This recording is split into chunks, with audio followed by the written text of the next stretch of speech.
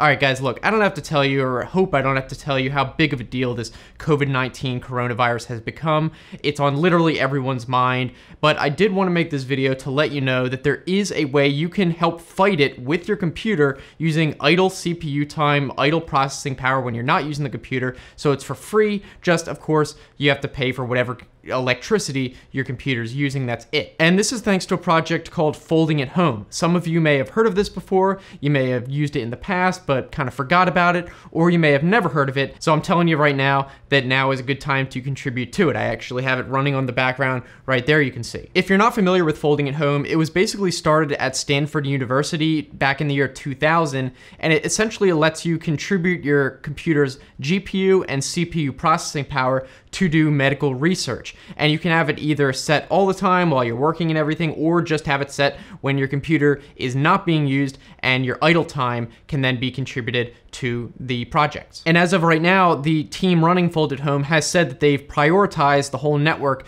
to focus the computing power to be used on coronavirus related workloads. And if you're wondering, it does actually work. The Folding at Home project has directly contributed to research that's been used in over 200 scientific journal articles that have been published. Now, you might be wondering how it actually contributes to all the medical research and stuff, so I'll explain that before I get into how to run the program and all that. So if you want to skip ahead directly to installing it, you can do that, but here's how it actually contributes to this research. Specifically, the Folding at Home project uses computing power to do calculations on what is called protein folding. And I'll give you a quick crash course in biology based on my understanding how this all works.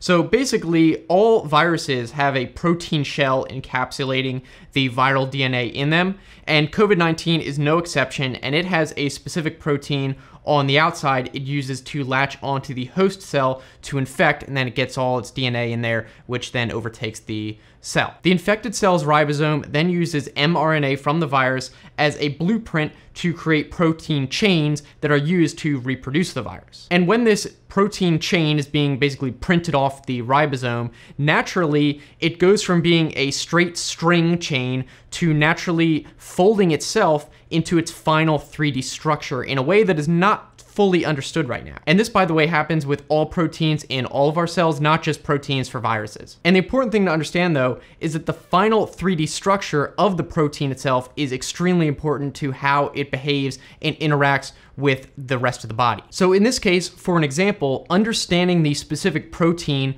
that is used by the virus to penetrate into other cells in the body, if we understand how that protein folds into its final structure, then we could potentially find a way to disrupt that folding so then it can't reach its final structure, and then the virus cannot propagate any further. So it can basically disrupt the virus in a way if we can disrupt that process of folding, but we have to know how that happens in the first place. So that's why it's important. The problem is that while the body and cells and stuff do this folding process just naturally very quickly, a computer trying to figure out how to do it is extremely computer intensive. It takes a ton of processing power, so having a distributed network of computers all over the world, thousands and millions of people doing it, can help tremendously speed things up. And like I said, the Folding at Home project has announced several coronavirus-related projects that they can contribute to using all this processing power. So anyway, you're probably wondering at this point how to get started with this. The first thing you have to do is download the software, obviously, the Folding at Home software. I'll put that link right in the description to the download page. It has the Windows download right there, but if you're using Mac or Linux, on that page, just click alternative downloads to see the rest of it. And when you finish the installation process, you can actually choose two settings to either contribute anonymously, or you can create an identity, which is basically just a username, and then you can create a password for it if you want, so you can keep track of your stats. So you may as well choose an identity, and then you can also contribute to a team if you want. I did create a TheoJoe team if you want to join it. It's team number 237882, so you can put that in if you don't already have a team that you've chosen. And then that way we can all keep track of how much we've contributed to this as a group. Of course, obviously that is totally optional. After you install it and have it running, you'll see in the taskbar, there's a little icon for it, and you can right click to get to the settings. There's two settings, either the web interface, which is definitely the easiest, or the advanced control, which has more settings. The web interface is probably the easiest though. It'll just open up in a web browser. If it starts acting weird, like it keeps refreshing or it doesn't load completely, you can just copy the link and put it in like another browser like Microsoft Edge. That's kind of what I had to do, so just know that. Now, to contribute to CoronaVirus, since CoronaVirus is prioritized, all you have to do is choose any disease, and Folding at Home on Twitter has said that if you choose any disease, it will all go to coronavirus research because it's prioritized. And then while it's running, it'll also show that it's contributing to a coronavirus project right in that interface. And you can also choose the amount of power, either light, medium, or full power from your computer. And you can also choose whether you want it to happen while you're working, basically all the time, or just while your computer is idle. You probably just want to keep it on medium or light. If it's on full power, in my experience, then the fans might start running faster. It'll generate a lot of heat that'll heat up the room, stuff like that.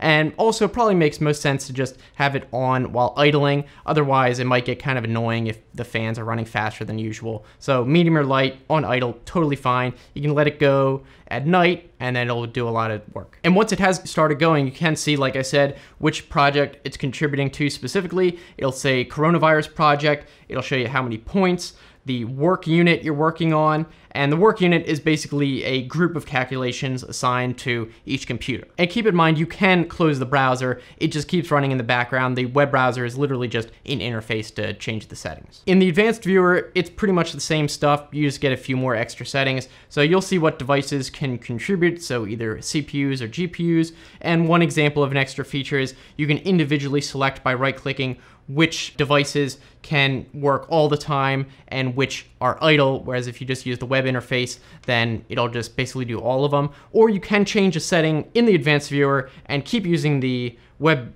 controller. You can use both at the same time if you want. Now, like I said, normally you can view your stats and see how many points you've contributed, either as an individual or as a team, but apparently recently so many people have started signing up for Folding at Home, so many more people, that the database for keeping track or at least displaying the stats has kind of become overloaded. From what I understand, they are still keeping track of the stats, just the API that's showing on the website is a bit overloaded. So if you try to check now, it'll say like bad gateway. So just check back. But right now, just understand the stats aren't working, they should soon. I also believe that the web client would normally show the stats and stuff for the team too, so that's again one that'll probably be fixed at some point. So yeah, that's pretty much it. Just go to the link in the description to get all set up. If you guys want to keep watching, the next video I'd recommend is one I made just recently talking about really useful Windows productivity software that might come in handy if you have to start working from home because of this whole coronavirus going around. So I'll put that link right there, you can just click on. So thanks so much for watching, guys, and I'll see you in the next video.